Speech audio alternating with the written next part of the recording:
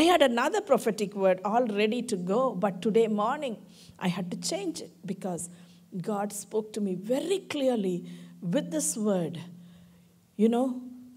Very clearly, because both our children, were at the East Coast at that time, and the heavily hit area is the southeast was the one that was so hit, and I was calling her, "Are you okay in Virginia?" Hannah was in Virginia at that time. "Are you okay?" She said, "I'm fine. I'm fine." Only the Lord can protect. Unless the Lord protects. That's what the Bible says. So, how to position yourself in that place of protection? Let's go read the word of God. Ezekiel chapter 9, verse 4 and 6b. It's a big passage. You can read it later. But for now, let's just read together Ezekiel 9 and verse 4. And I want the children also to look up and read the word. Good? Ready? Read. And the Lord said to him, "Go through the midst of the city, through the midst of Jerusalem, and put a mark on the foreheads of the men who sigh and cry over all the abominations that are done within it." Now here is the good news.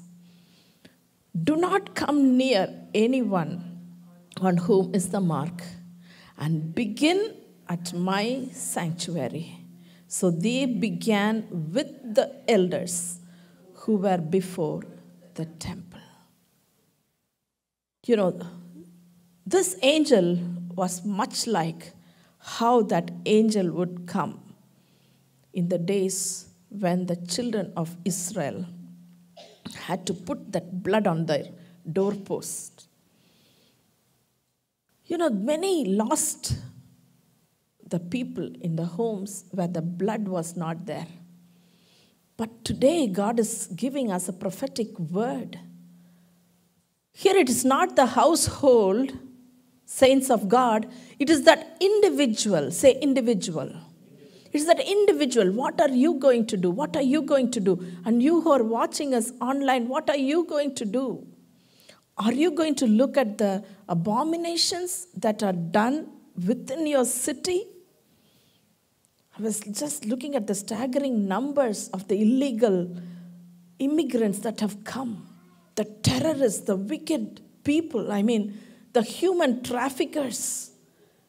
Things are like, is it happening in America like this? When you look at all these abominations that are done within your nation, within America, within your counties, within your cities, within your states, if you are going to sigh and petition before the Lord, God is saying that He will put a mark on your forehead. He will put a mark on your forehead and you will be protected. Hallelujah. Hallelujah. This verse only encourages me to dig deeper in intercession, to pray more in intercession.